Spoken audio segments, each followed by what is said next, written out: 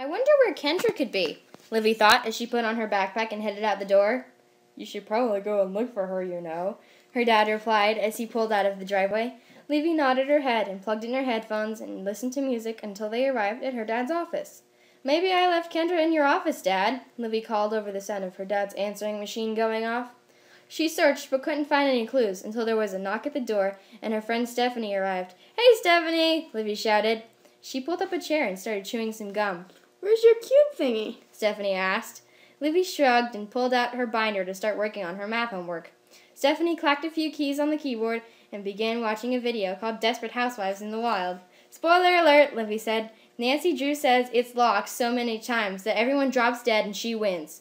Thanks a lot, replied Stephanie sarcastically, clicking to another video. She names her neighbor's cat Stefano, Livy blurted.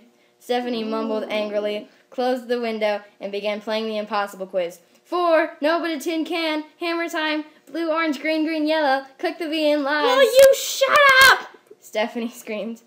Okay, sheesh, Livy whispered quietly. Snape killed Dumbledore! Livy screeched and ran out of the office with a furious Stephanie sprinting behind her. By this time, I had made it to a bus driver's house and had hopped on with Felix. On the ride to the high school where the office was, I felt I had to tell Felix my secret. While we were on the journey, I had developed a huge crush on Felix. Dun, dun, dun! Hey, Felix, I called shyly. Yeah, Felix replied. I think you what? I think I like you, Felix. Well, I like you too, Kendra. But I like you, Felix. Felix made a little humph noise and replied, I have been waiting to tell you that since you and I first met. We inched closer and closer together. You could feel the tension in the air. I could feel his breath on my face. There you are, Kendra, Livy called as she snatched me up. She was breathing hard as if she'd been running. She plopped into her seat, but didn't bother to pick up Felix.